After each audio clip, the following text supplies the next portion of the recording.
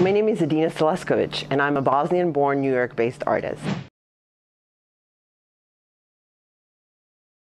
My practice has changed over the years, and it has transformed from being a sculptor and a painter to somebody who's doing large public installations and somebody who's really trying to inspire a dialogue between the audience and the artist.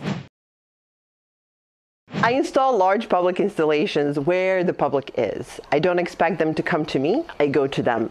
I also try to use new technologies in order to inspire this dialogue. I try to make it interactive, I try to make it really understandable, and I try to use symbols that are global and universal for all of us. My practice really started when I graduated from the Corcoran School of Art in 1999.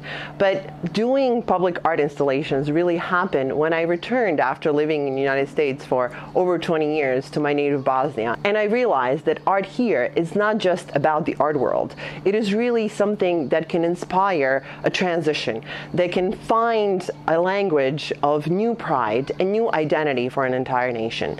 So that's why, since 2010 and 2011, 2012 and on and on and on, I keep working on really employing art as something that can inspire a whole nation to think about itself and the world differently.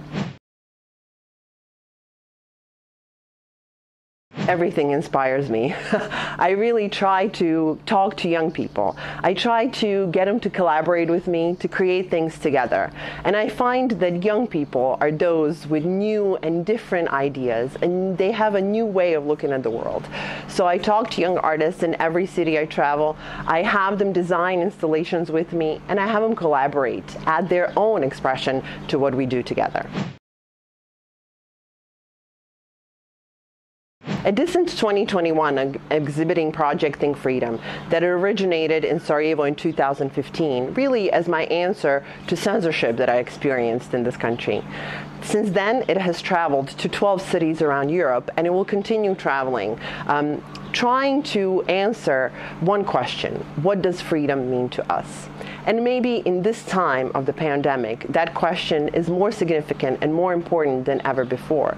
But what I realized is that our freedom is so fragile, and I believe that if we don't talk about it, if we don't think about it, and if we don't cherish it, we will lose it.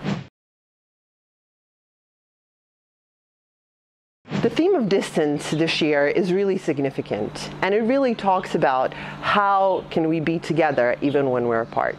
So it will be amazing to see the installation Think Freedom from a distance. It will be the first time that we'll see this installation without being there. I will see it over time, and I will see it over many, many miles apart. I think that our distance today is really a challenge, but also an opportunity for us to look at our world in a different way. I really liked the theme Distance 2021, and I really like the fact that the art is not canceled, that art is continuing, and that we are continuing to talk about subjects that are important to us. That's why I applied.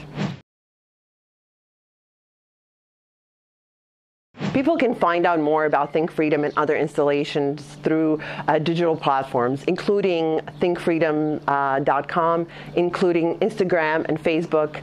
Look for us, edinaseleskovic.com.